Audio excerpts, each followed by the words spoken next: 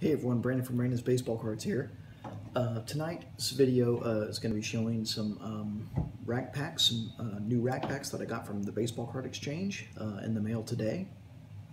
One of them I purchased directly from Baseball Card Exchange, and the other I actually purchased on eBay and had the dealer send to Baseball Card Exchange to get authenticated and wrapped.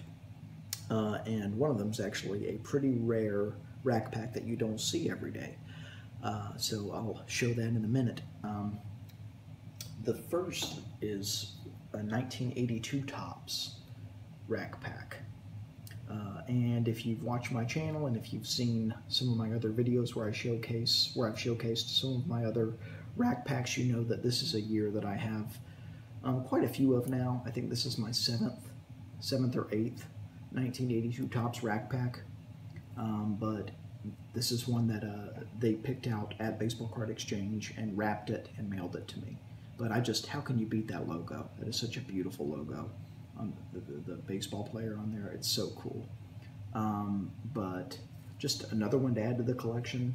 Thought it would be good. It actually has a Dale Murphy on the back, which is kind of cool. And Charlie Hough on the front, the great knuckleball pitcher Charlie Hough. So I'm very happy with that. This is a product that is being opened at rapid speed. All the breaking companies and everything there, this is a product that they are opening quite a bit. So if you can purchase some, might be a good time to do it, because the more and more that are opened, the more the price is going to go up.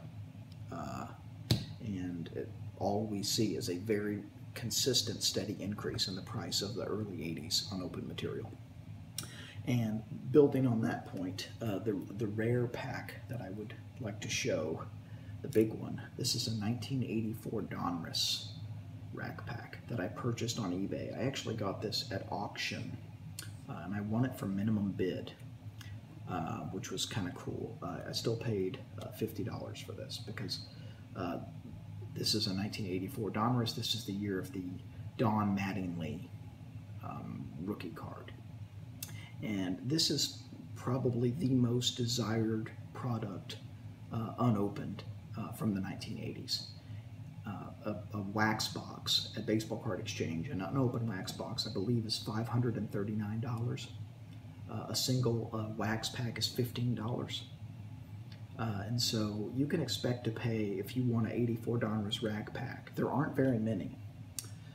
There are maybe 5 or 6 on eBay right now. You can expect to pay between $50 to sometimes $70 for one of these racks. There's a few other websites that have them as well, but they're very scarce. And so this is really a product that when I see it for a fair price, I try to snatch it. And so I bought this, and I wanted it wrapped, and it's one of the most desirable years of the 80s, and I think the design, the 84 Donruss design, is really something special. And you could make the argument that the Mattingly rookie from 84 Donruss is the most the rookie card of the 80s potentially. So if you do see that product around, if you are interested in investing in an 80s product, that would be one to invest in, because it is hot, it's not cooling off anytime soon, and let's just say someday Mattingly gets in the Hall of Fame. Let's just say that happens. It could happen, it's not impossible. He gets in the Hall of Fame, and this product is going to shoot up maybe twice what it is now. So someday we're looking potentially, $800 a box, $1,000 a box. That's not out of the realm of possibility anymore with this stuff. I mean, again, the price of 1979 and 1980 Topps in the last year has doubled. Okay, 1980 has doubled from $1,000 a box to $2,000 a box. 1979 Topps has almost doubled from $1,200 a box to $2,000 a box in 1 year, in the blink of an eye. Doubling of the price. So when I say that 84 Donruss in a few years could be $1,000 a box, it's absolutely not an unrealistic idea. It could be. So my view on it is buy it now while I can still afford it, and maybe down the road maybe it'll be worth a whole lot of money. But I was really happy to get this one. I'll show it one more time just to. The Donruss racks are kind of interesting because you can't see the cards on the back because they put puzzle pieces on the back, so you can't tell who's on the back. But a very cool, rare rack pack. Not easy to get a hold of. So that's it for tonight.